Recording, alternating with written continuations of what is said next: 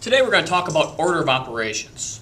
We're going to talk about the way we have to do things so we all get the same answer. And when I think of order of operations, we think of PEMDAS. Parentheses, exponents, multiplication, division, add, subtract. PEMDAS. And again, parentheses, I don't care what form of brackets, absolute values are a type of parenthesis. We have exponents, 3 squared. 4 times 2 is the multiplication, 6 divided by 2. And again, fractions are division, divisions are fractions, addition and subtraction. And we have to have this because if I write 3 times 2 plus 4, we have to all do it the same way. So we get 3 times 2 is 6, 6 plus 4 is 10. Because if we don't all do it the same way, 2 plus 4 is 6, 6 times 3 is 18. 18 and 10 are not the same. We have to have this. And again, this was decided long before any of us were born, even me. And we just do it in this order so we all get the same answers. I have a little memorization technique that I had when I was a student that I'll give to you. Again, please excuse my dear Aunt Sally. Parentheses, exponents, multiply, divide, add, subtract. Please excuse my dear Aunt Sally. She passed gas in class. And again, it is the order that we have to do on expressions. So if I do a couple of expressions here, an expression is simply a long statement that doesn't have an equal sign. This is an expression, and since these are all numbers, it most likely can be completely simplified, as long as we don't divide by 0. Again, first thing is search for parentheses. There are none. Second thing, look for exponents. Didn't put any in there either.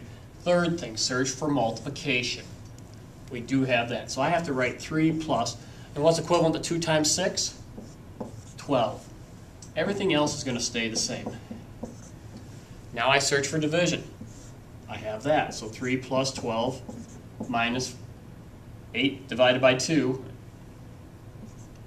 Now I actually think of this as negative 8 divided by 2, which is still negative 4. And I typically think of this as all addition and use sign numbers. Now we can't, and I never do subtraction. So I would have 3 plus 12 is 15. 15 plus negative 4 is 11. And again, 15 minus 4 is still 11 if you do subtraction. But again, as we move forward, it's always easier to add instead of subtract. On the next problem, first thing, please excuse my dear Aunt Sally, search for parentheses. I have some right here. Now I go inside the parentheses and I look for more parentheses. There aren't any. Then I see that there is an exponent in a couple spots actually, but we'll get there first on the parentheses. And I'll do that here. 2 squared is 4. 2 times 2. And actually at the same time over here, I can do exponents outside here. 3 times 3 is 9. So again, I'll write 2 plus 9 minus 6 divided by 4 minus 1 is 3. Now I'm going to do this division. 2 plus 9 plus negative 6 divided by 3 is negative 2. And this is where by making addition can help us, because I can add in any order. 1 plus 3 is 4, 3 plus 1 is 4. So I look at this problem, I say 2 plus negative 2. Well, 2 plus negative 2 is 0. And I am left with the final answer of 9. I have one more example up here.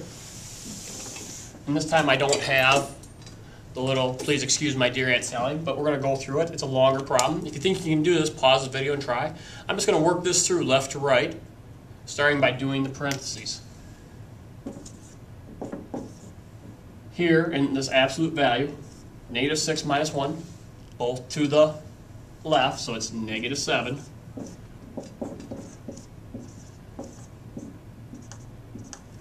In the parentheses, I have to do our operations first. I get 15 minus 3. All right, now I'm going to go down. When we don't have a sign here, you know that this is going to be multiplied 2 times the absolute value of negative 7.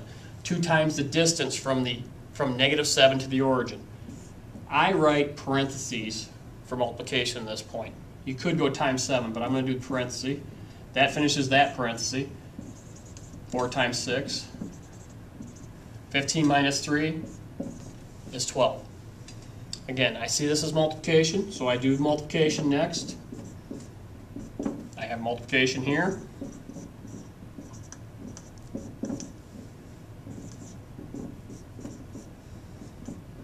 For 24 divided by 12, do the division. I get 2. And again, I see this as 3 plus negative 14. 3 plus negative 14 is negative 11. Negative 11 plus 2 is negative 9. The biggest thing students do is they forget to search by parentheses, exponents, multiply, divide, add, subtract. You tend to work left to right, so you have to slow down and look for each thing in order.